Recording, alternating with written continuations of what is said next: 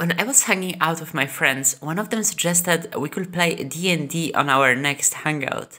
The idea of playing a TTRPG instead of watching movies like usually did seem fun. However, I'm prejudiced against the game, even though I've never played it.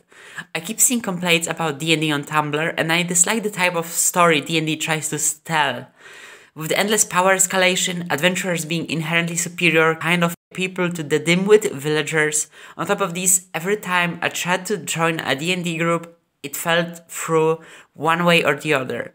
So at first I joked I'll make a new system. Before our next meeting, I made a new system.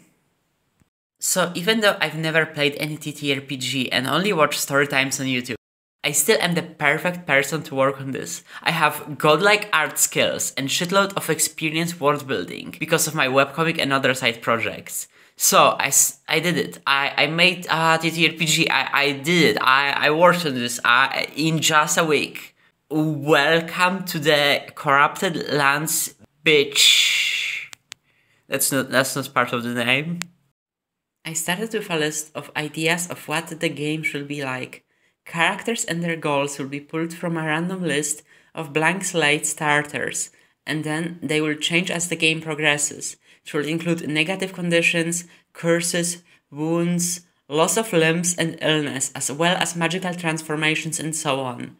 The goal of this system is to have characters forged in battle, so there isn't any reality versus expectation clash later on from characters prepared before the game. Players will be generally disempowered. This will not be a power fantasy, and generally combat should be the last resort. The system should stress role-playing over mechanics, which probably backfired the most out of the list. The map is randomly generated, so there is less for me to prepare, and more emergent, interesting stuff going on. I kind of hope the story will be an emergent property of players and the setting being put into a blender, which I suppose was fairly optimistic. So okay, let's get to mechanics, let's get down to business, let's fuckerino do it!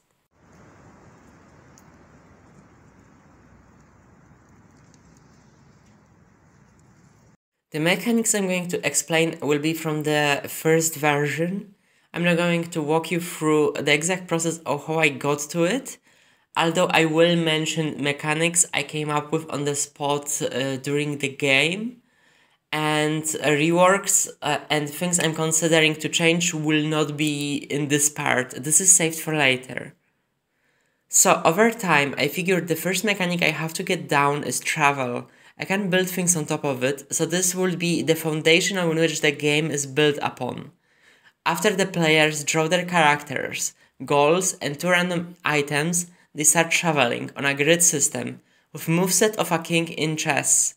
And as they travel, they lose 1 stamina and food per travel, per character also. Stamina can be replenished by staying in place and resting, which still costs 1 food for each player, while resting players gain 1 HP anywhere on their body.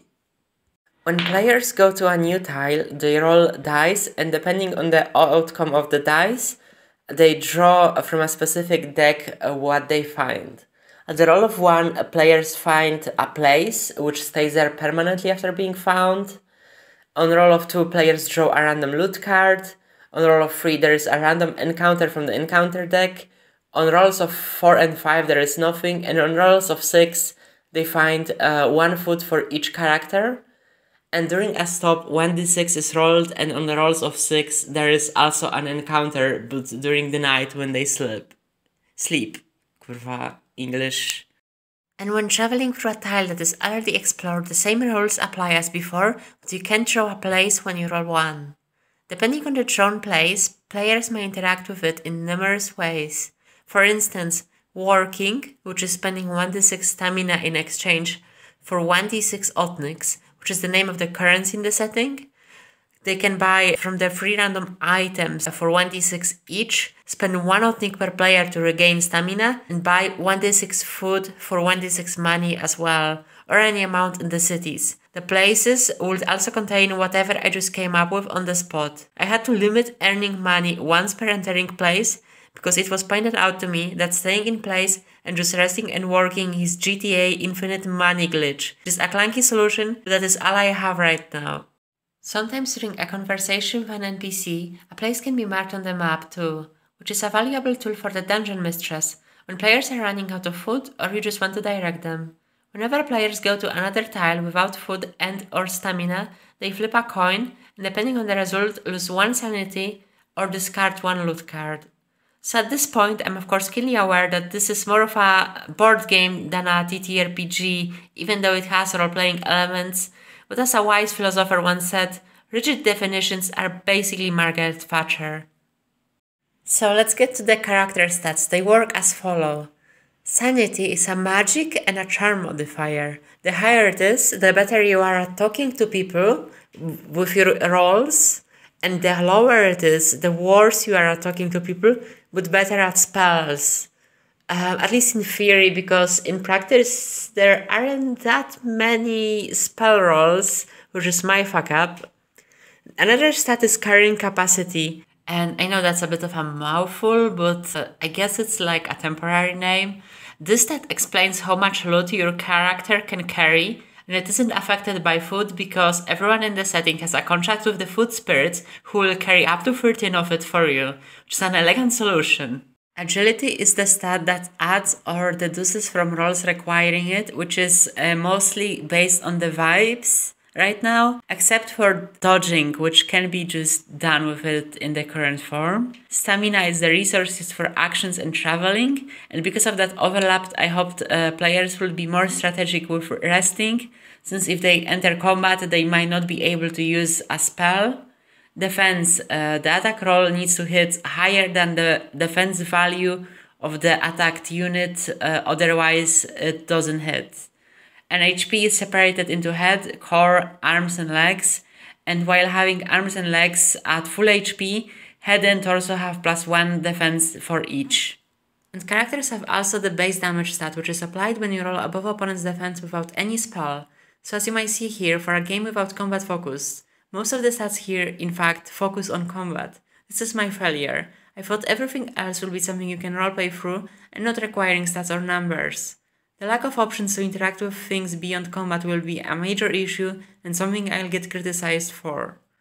When an encounter card is drawn, it is usually something to roleplay through, or occasionally a random animal attack to escape from. The escaping player have 2 options: roll 1d6 with their agility modifier applied to escape, or go backwards, diagonally, or to the tile they come from at the cost of 1 foot per player. Right now, only 1 player needs to succeed at the escape roll, so there is an option of guarding, which allows player to block damage if the roll is higher than it. This is in retrospect very generous, but more on how that played out later. If combat is entered, initiative is decided by a coin flip. You can do a basic attack or use an item, but some of them don't take a turn, but it isn't super clear which ones do and which ones don't. The ones that affect your roll wouldn't, and the ones that deal damage would. But there are ones where it isn't as clear. The turns of players resolve simultaneously, and so do the turns of opponents. When an HP value of arms or legs reaches 0, players roll 1d6, and if they roll 1, they have permanent damage or loss of 1 limb. Their HP in that area becomes 1, and they have -2 to agility, and on loss of an arm they have -4 carrying capacity and -1 damage. If they don't roll 1, they get same penalty, but it isn't permanent. Additionally, when players travel with any damage whatsoever, their max stamina and agility are lowered by 1, carrying capacity by 2, and they lose 1 sanity. This is based on my experience traveling damage. Rolling 1 after a head or torso reaches 0 HP is death. And here are most of the loot cards I've designed for the test run. You might notice lots of parallels to a famous Japanese anime, The Binding of Isaac 4 Souls, and it was a major inspiration for the combat system. Some items work similarly to the pills in that game, some give just some stat boosts, and there are permanent curses changing your character to see how that would work. After making all of these items, I also added some generic coins and food gathering stuff into the loot pile, because I was worried players wouldn't get enough food and money to actually function within this world and they will just die from starvation. And those are all of the mechanics. Now I'm going to read out the general background lore, religion and encounters, after which we'll explore how their test run went. The lore is a bit derivative, just like the gameplay, partially because that the cult of originality is a tool liberals invented to sell us immaterial stuff like ideas, later down the line, NFTs. Creating things is more about mixing ingredients together to create a dish, and baby, I was fucking cooking. So, I started working from the idea of Russian smuta, which is something I learned from a Warocracy video. Basically, once in Russia, a Tsar has died without a successor, and things got so bad without a ruler that the nobles decided to import a Polish one, a dude with different faith, and this started even worse times. You know, by an Eastern European standard. Enter the corrupted lands. The queen of the Pokutan Empire has died without a successor during an otherworldly surge of energy. The empire falls into chaos. Multiple child cities declare independence in liberal revolutions as anarchist uprisings within the borders, supported by the chaos gods, grow in scale enough to threaten the continuity of the empire. The nobles try multiple things to save it, for instance, supporting various distant successors or creating an electoral monarchy system, which would allow them to gain even more power. Eventually, they split into two major factions, one trying to install a leader from another country, follower of Laonism but a different denomination than them. They call themselves the Arm of Restoration, and the ones who want literally anything else, the White Army. While all this shit is going down, the main body of the anarchist faction, the Flowers of Evil, takes the current Laonic Messiah, sent by their god to spread his order, and they remove his manhood with a Chaos Shard, which is unwinding the way their god made the reality work, but more on the religion later. And now there is a four-faction civil war between the Arm of Restoration, the White Army, the Free Cities, and the Flowers of Evil. Let's get into what exactly Laonism is about, so the history above makes more sense. The official doctrine of the Laonic Church. When the world was young and the wild gods still changed on a whim, before the Titans were all killed in the war, the sentient races worshipped many such beings and their own ancestors. Laon has written light into existence and gave it to them. He showed them the ways of order and civilization. When the evil god Shal Nazul has declared his civilization superior and Laon a danger to other gods, he created a force of shadows and titans that would follow him into fighting Lion. Many gods sided with his light, and so did the ancestors of sentient races. But women were tempted by the promises of Shal, of being risen above men in the hierarchy, and sided with him. Laon won and casted his adversary into the void, where he waits to return for another final battle. Until then, the influence of Laon and his order has to spread, to bring light to the people, so now they are ruled by his traditions, his light, and his social roles. To achieve this, Laon regularly spawns a son, to spread the message through war. This is called the Messianic cycle. Every 2 centuries, a new son of Laon is born. He is raised by the clergy, spreads teaching by military conquest, usually isn't kidnapped by chaos gods and their followers. Then he performs the ritual that brings the world closer to the Laonic vision, changing its laws and then becoming a minor god. Because of this system of belief, women are treated as lower class, in a different way than post-Victorian sexism we deal with today. They are servants and inherently morally dubious, can only follow men into the light, either through marriage or becoming a nun, and can't find the light themselves. They are not treated as frail baby incubators. They have the original sin. However, proximity to evil is still related to your class, so a woman can be a queen, because at this point she is very close to God. Noble women too are higher than peasants. Peasant women are basically the devil. Men can marry each other because they are inherently connected to the light, but women can't. As far as transness goes, trans men can gain a higher position than a woman, they'll be treated and called like a half-man. And while their vision of masculinity and femininity are very different than ours, which makes many men fuggy and effeminate by our current standards, transitioning into a woman is basically falling outside of the light. There are no non-binary genders within the culture aside from that, even though such people obviously still exist. Also, the alchemy in this world is seen as inherently dirty. Only women can use guns, because they are worse anyway. There are 2 denominations of Laonism, and the Messiah never says which one is better for some reason. This will be excused later. Maybe it's a recent thing before Messiah returned. Maybe he doesn't know the answer because he's just a kid. That's for later. In Second Gathering under Neros, the church was split into two factions, Malinists and Cherbiaki. Malinists, the one important king is following, at the Reformation. According to them, women can be saved just by their works and faith, and marriage isn't necessary. Leaders are only appointed by God, but aren't divine by themselves. Shalnazul can possibly win if the order isn't spread enough, according to them. And Malin, the reforming priest, was divinely inspired. Alcohol is only allowed on weekends, but it doesn't mention other substances so far. In Cherbiaki, the official Bokutan religion, women can only be saved by marriage or becoming a nun. Leaders aren't just chosen by God, but have divine light in them. Shalnazul can't win, and the divinity of words from the highest Kappan cannot be questioned, and Malin was a little bitch. So, I have designed this entire alternative universe sexism, which, works pretty closely to a Roman Empire sexism, but still. For what reason exactly? Honestly, not sure. Not including such issues feels ingenuine to my sensibilities. Like, if gender exists, then settings should consider how it all fits, without just copy-pasting modern roles. I still wanted women to be in the army and butch, I just made a system where they can be in the higher positions. Obviously, Laonic version of the history is meant to be biased towards their god, but with critical thinking you can probably figure what is an omission or lie serving solidifying of his power. The Chaos Gods are a variety of wild divinities and other entities that have vision of the world not aligning with Lion and each other, and have tenuous alliance that is meant to bring him down, creating a new age from which they all will try to force their own plans of reality onto it. Some of them are even worse and more oppressive than the Laonics. Another want to create a constantly shifting world of freedom, so obviously their offers are tempting for every minority persecuted by their opponents. Okay, and from that let's get into the character bases I prepared for the test run. Base characters needed to be a balance of generic enough fantasy beings that will give player a wiggle room for creating their own story, and being strange enough to give that hook to start working with them.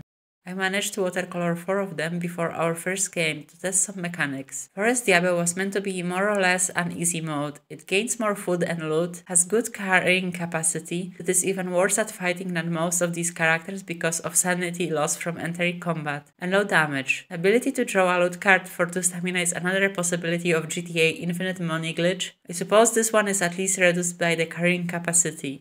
The second character is the Wanderer. They were not supposed to be defined by their atrocious combat capabilities, so I had to think of spells that interact with other mechanics. The Wanderer starts with an ability to mark a spot at the cost of stamina, and return everyone who was there with them for the cost of even more stamina. This was meant to be a strategic ability that would make stamina management important.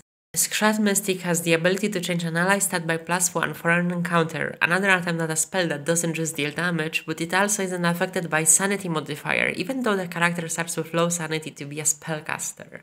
Aside from that, it also loses an item when taking damage and gains 1 HP on one-use items, another generic ability to playtest.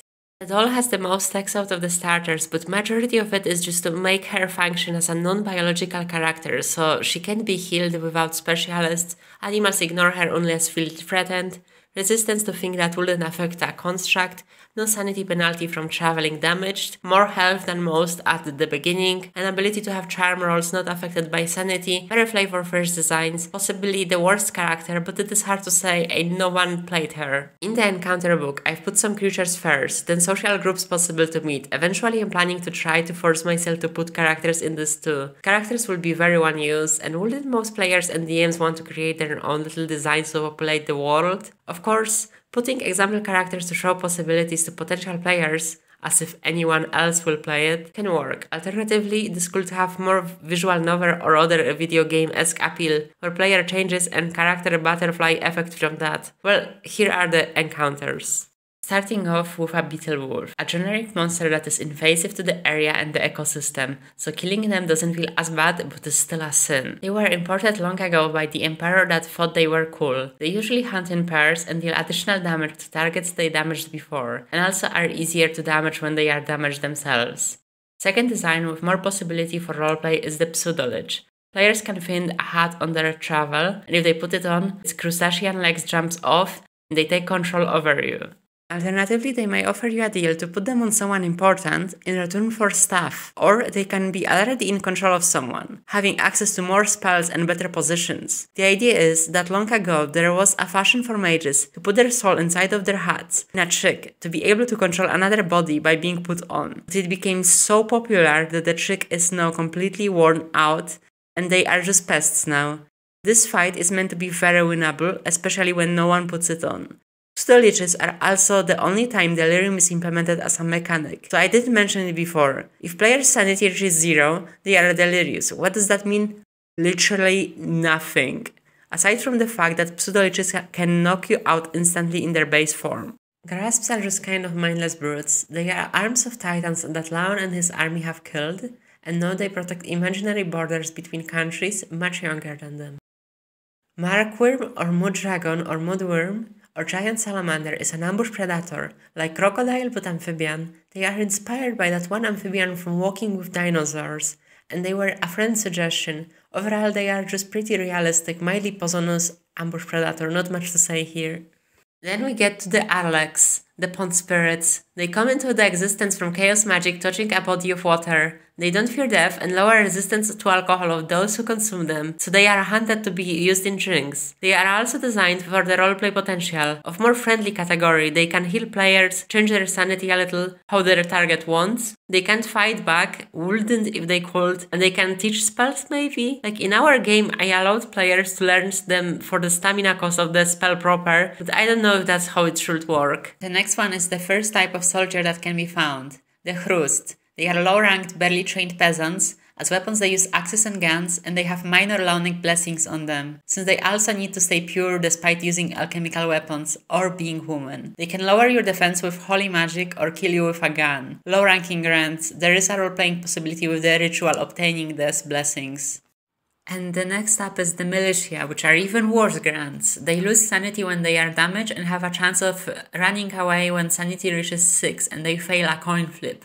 Maybe I should have used straightened sides for the art, which would make it more like historical Poland, but I don't know. And after that we have the noblemen. Since the entire premise of the setting is that they do not live in the electoral monarchy, this creates a dissonance between the Russian and Polak inspo. In the end, they have all the privilege before the crown the Polish nobles had, including parliamentary power, but can't vote on the crown, which is weird but isn't contradictory enough to bother me right now. Some nobles have saint ancestors, since they could have served under the previous messiahs, but for the most part this is the next step of the knight class.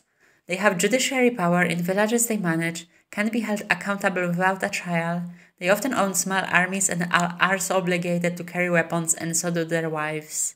These are all the creatures I managed to prepare in a week. Not enough Chaos God stuff, but that's for later, I suppose. The idea was that before the game, I make a list of encounters for this session and place them in a deck to pull from randomly. This would eventually result in a story. As Stephen King once said after seeing Egyptian god Thoth in his dream under Stalingrad, story is when the random shit happens, and the more random it is, the more story will it end up being. Guided by his grotesque wisdom, I've embarked on my journey to playtest this shit. Finding people to playtest it with wasn't difficult. Many wanted to. The struggle was finding 2 of them free on one day. But I did it, as I am blessed and divine being. So with the date set, they rolled their characters and goals, I explained the setting and some systems, and we started. It quickly turned out that the idea of creating a character on the spot based on what I detailed was quite stressful, which is the first strain on the system. They drew a wanderer and a mystic shot, and we started playing. The game became a series of barely connected vignettes. Players would escape from beetle wolves without an issue, find an Arlek carried out of its pond by a storm, then come across a pseudo-lich while holding the Arlek. First player was tempted into wearing it, then the second heard the Arlek say, "You know, I don't think an Arlek ever died to a pseudo-lich," and smack the hat out of her hand, and then they would beat it to death, and bring the pond spirit home. Then they escorted some random merchants for cash and were chased away from a guard outpost while being out of stamina. It was pretty chaotic and it didn't have any through line, but players did have a good time in the moment, lots of laughs were had. It's kind of like playing secondary or tertiary characters in a bigger story, well, like they were playing because I was the dungeon mistress. Like your Rosencrantz and Guildenstern to Hamlet, or Timon and Pumbaa, or other Mary and Pippin, but Bakshi's version, not the Peter Jackson, the good one. I said this a lot now to friends, so it is going to be a little tiring, but tonally this did feel a lot like Ralph Bakshi's cinematography, especially the fantasy movies. Because of this lack of through line or traditional narrative structure like in D&D, you could say it's a postmodern TTRPG! We will now get into the criticism section, where my good friend Lyman will read out a criticism of another friend who actually played the game. This will mainly be focusing on the experience of play. The lore is widely detailed for something you made within a week. Real schizo shit, but nothing but praise for that. I feel like the general outline that you have here is quite nice. The idea of drawing a pre-made goal can be quite a nice guide for players that are not familiar with the system. Everyone except maybe you at this point. I like the portraits and the character sheets that you made. For giving a little bit of detail of somebody's playing. Something like a session solely for character creation or back and forth between you and a player before the initial session might be smart.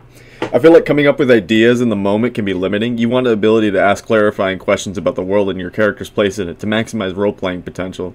The things we did with the characters feel less like characters. They had no real tie to the world except for living in it. No family, no history, no ties to the world other than a goal. No clear path in mind to realize it since the players don't know about the world. I think having to roll the dice to see what tile you stepped on is a little bit flawed. I understand why you want to do it like that, but I feel like in its current form it provides a few issues. NPCs cannot be familiar with the lands. They can react and post hoc justify what's there, but they cannot be like, hey yo, there's some bug wolves around that area recently. This is what makes the world feel less lived in. You cannot say this caravan's going along like old roads, no need to worry, since you could roll the dice and suddenly draw Dark Souls poison swamplands, and that's what you have to trek through. You cannot gather information around the makeup of the land beforehand. Preparing for excursions essentially consists of making sure that you have enough food and perhaps items, and then hoping for the best. This could be addressed potentially by laying out general locations beforehand and having something like playstacks that are specific to the type of stuff that would be in that type of area for filling out the spaces in between. You can have, I don't know, specific areas for forested lands, for like bug wolf encounters, pseudo-liches, custom item piles, maybe not mountain dwelling species, maybe no cave dwellers. Food and stamina serve as resources to track when exploring. I think they're somewhat redundant and could be simplified. Currently you use both 1 stamina and 1 food for movement. You can also use 1 food to rest for the night, restoring your stamina. Stamina is used as a resource for combat and works within cities. I think it would make more sense to have food be reserved as a resource used for resting, rather than something you use in addition to stamina for movement. It's one more thing to keep track of for the questionable gameplay function. Spending stamina when traveling is a trade-off. You will have to make sure that you don't run out in case you run into combat. Food doesn't have that interesting interaction. It's a resource you're forced to spend for movement. There's nothing to do there but try to keep enough of it around to survive if it's used for movement too. If it was a resource used for resting alone, something you'd presume to do only once or twice a day within the logic of the game, there would be more of a thrill in deciding if it's worth to use your food now to restore stamina or to conserve it and travel further, trying to make it further before restocking. I think getting pre-planned cities would be good. Cities felt more like shops and forcing you to make up stuff, forcing you to come up with stuff on the spot. I think you should consider adding more stats that can be applied for allowing more role-playing. Stuff like historical knowledge, sensitivity to magic, stuff that gives you a framework for roleplay. You currently have abilities to deal with encounters listed on the encounter sheet, but it feels very rigid. It would be very nice to have options arise from the players rather than just pre-made options, emergent gameplay and all that. I feel like at the moment there are kind of rigid restrictions on how to deal with situations. You can charm, maybe intimidate, or fight while talking, but you have no other options of dealing with that stuff. You can't say, I can lie real good, or I can use magic over here to distract him. I'm adept with nature, therefore I'm able to identify this plant, etc., etc. I feel like there's room to grow for the ability to interact with the world and the characters and etc.